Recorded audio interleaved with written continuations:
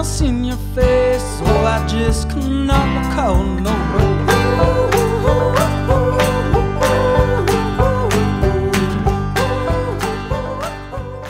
So I'm in Keno City. It's the end of the road town. That's one of the draws to this magical place is you can go no further. This is it, end of the line. Also, people own quads that they drive around town. That's fun.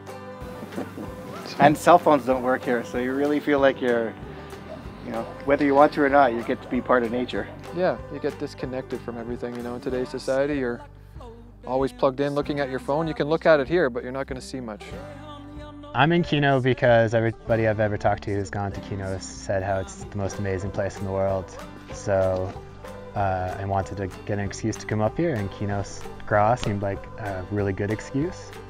Good bands are playing and lots of cool people would be up here, so decided to make my way up, check it out. The vibe here is, I would say, you know, it's very tranquil, but also like that raging creek over there, just pumping out energy, you know. And there used to be a lot of people up here with the mine closed down, so it's kind of a ghost town now, and there's only about a dozen or so people that live up here. I mean, we came this weekend, we've come before, and you just meet these people around town that are, you know, you kind of hear stories about in the Yukon, but it's kind of tough to find them other places, and they're just front and center here, which is pretty wonderful. My name is Leo Martel. I run a hotel here in Keno City. It's a big beast to run in the middle of nowhere. The vast and scenic road up to Keno Hill offers breathtaking views of the Yukon landscape. Keno's signpost is a historical reminder of the endless mining that once took place here.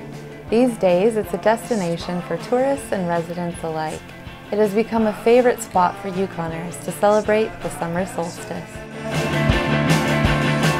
Keno City! Beautiful.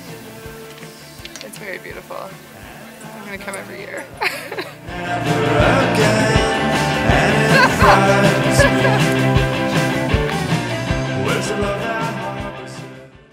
Well, Keno just is. That's the best part about it. It just is. Where's the love that's right?